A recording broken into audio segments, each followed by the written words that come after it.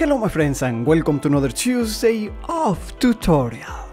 I am Leonardo Perez Nieto and today I will give you a simple but powerful tip on how to correctly draw people at different distances. I will be taking this from the chapter on perspective in my book, The Basics of Drawing, the Ultimate Guide for Beginners. I'll sketch this on an iPad using the program Procreate. First we draw the horizon line, which also indicates the eye level of the viewer. On a new layer, let's sketch a basic framework of a person.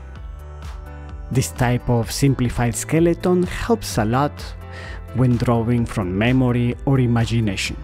It helps us to easily get the proportions right, knowing that ideally there are 8 head lengths in the body, and that the second length of the head would get to the nipples, the third one to the belly button, the fourth to the crouch, which is half the body, and the sixth will be just below the knees. But that's a subject for a different tutorial. I'll leave the link in the description of this video.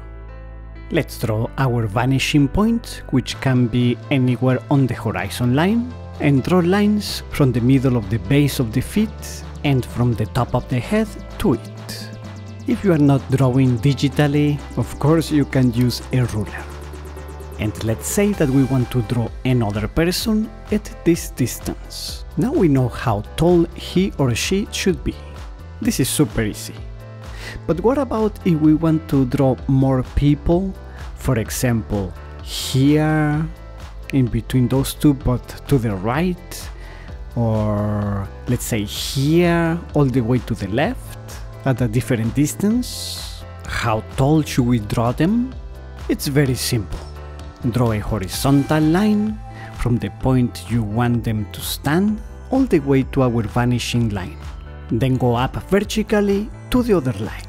And that's the correct height. We transfer it horizontally to where our new person will be. I may divide that length in 4 equal sections to help me get the proportions right. Notice that the height of the horizon line is consistent for all. It crosses each person at the belly button. If we had drawn it at knee level or at shoulder level of the first person, that would also be consistent for the rest. And we do the same thing for the last one. We make a line horizontally to the vanishing line, go up and back to the spot. This, of course, gives us a person of the exact same height as the original, but at a distance. If you want a shorter or taller person than the original, from that height you will take or add a little. And if you made it all the way to this point, I would love to know it.